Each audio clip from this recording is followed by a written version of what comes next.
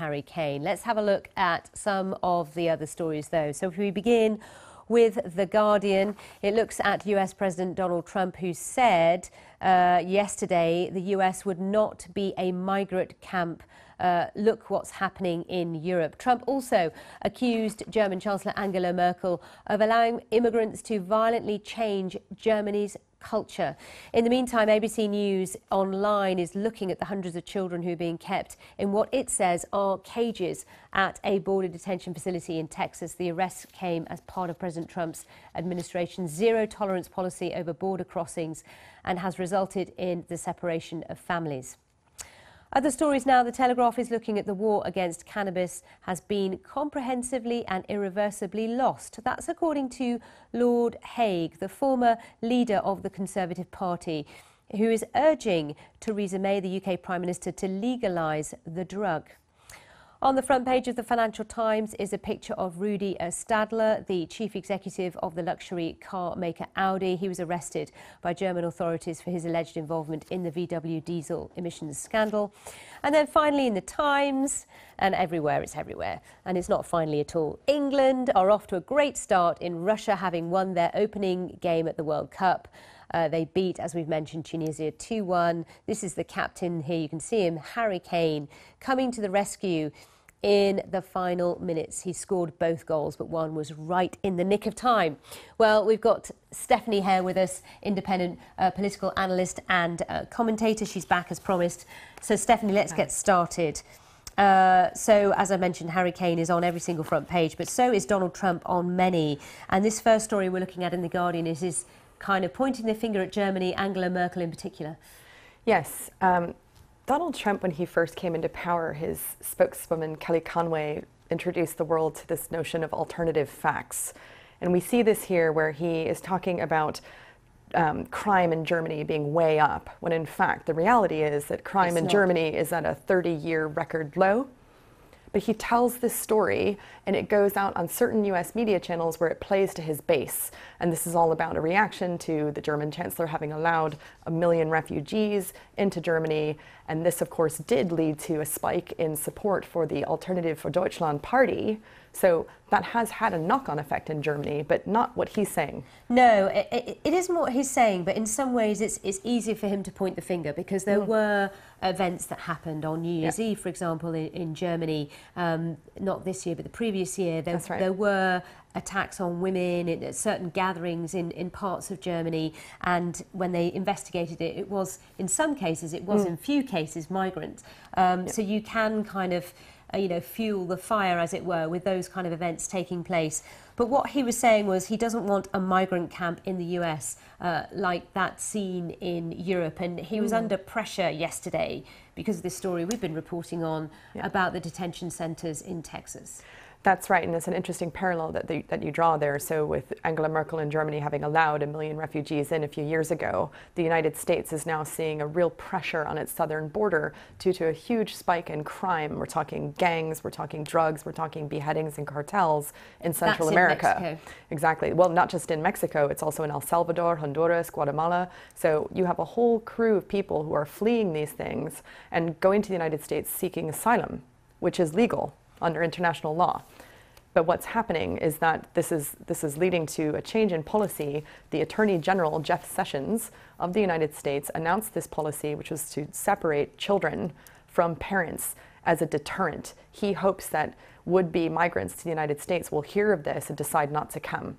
And looking at what Donald Trump was saying yesterday, despite the fact that his wife said she felt it was not a good policy, and also Laura Bush, former First Lady, and various others putting the pressure on him with regards to that specific policy, he's not budging, is he? That's right. It's not just his wife, the First Lady, it's the 4 former First Ladies as well have come out against this. And what we really have to understand here is that Donald Trump wants money to build a wall.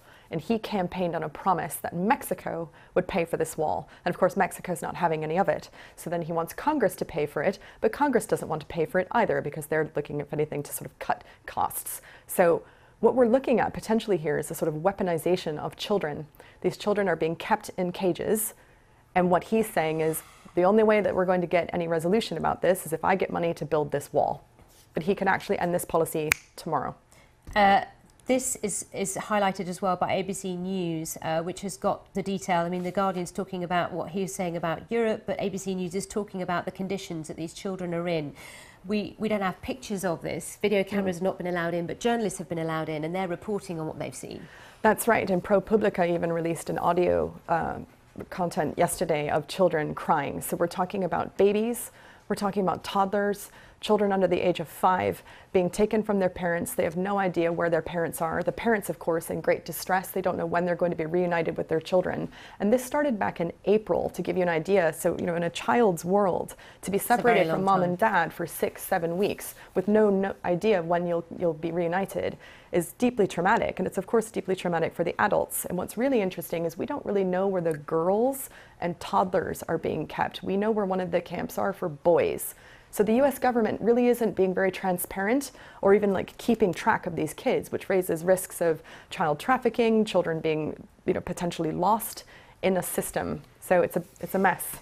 It is a big mess, but one that is in the centre of attention right now. So we'll see where that goes. Let's have a look at the Daily Telegraph now, and this is an interview that the former leader of the Conservative Party, William Hague, has done with the Daily Telegraph, where he talks to the Prime Minister to say the war on cannabis is lost.